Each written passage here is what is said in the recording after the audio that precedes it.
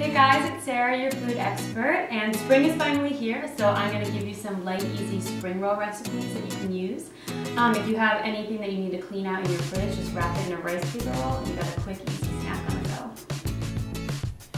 When preparing your spring rolls, you want to make sure that you submerge the wrapper in water. You want to make sure that it's pliable, but not too pliable that it falls apart. Spring rolls are great because you can put anything in them. Here we're putting a lot of vegetables like cucumbers and avocados, but really the options are endless. Try taking your favorite salad and rolling it up in a spring roll. When you're rolling, think of it like a burrito. You're rolling it first, then you're tucking in the sides, and then you're finishing the roll. Make sure that it's really tight and it's sealed.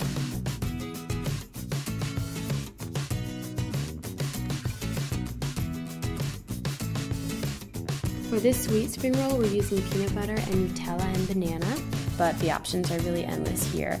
One of my favorites is using coconut sticky rice and mango slices.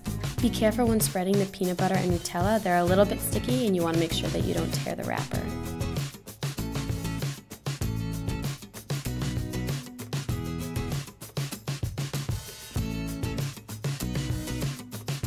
Oh god.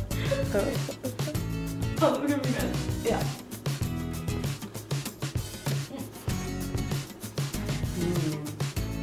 That's really good though. Good job.